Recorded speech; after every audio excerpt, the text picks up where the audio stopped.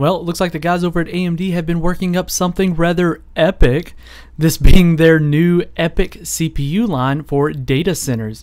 Now, this is based on the Naples idea. This is coming in at the Analyst Day, showing off what they're bringing to the data center market.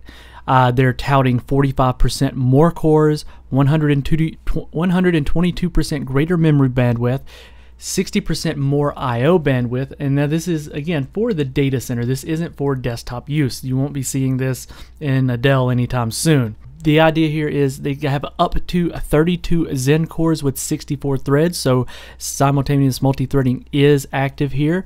It has the same per core L1 cache as the Ryzen chips. We're looking at the same L2 cache, but the L3 cache has yet to be determined. We're looking at a base clock of 1.4 gigahertz with a maximum turbo clock of 2.8 gigahertz. And again, being for the enterprise market, this is actually quite speedy. This is similar to clock speeds that you see with Intel's Xeon processors. However, 32 cores. That's a lot. That is really, really wide. They're calling for a high scalable 32-core system on chip or SoC design, just like the Ryzen chips are, and designed for, of course, 2 high-performance threads per core.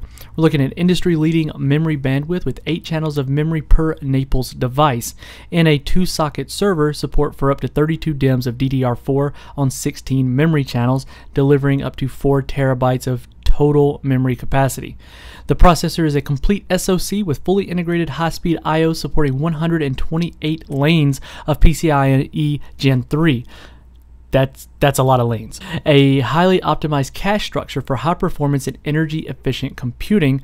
This is also utilizing AMD's Infinity Fabric coherent interconnect for the 2 Naples CPUs to connect across a 2-socket system, as well as dedicated security hardware. This is all pretty impressive stuff here, but keep in mind that this is for the data center only. You're not going to be gaming on this particular setup unless you've got a lot of money to shell out just to have a lot of cores at a lower clock speed. But really cool to see this coming to market. Nice to see an actual launch for these.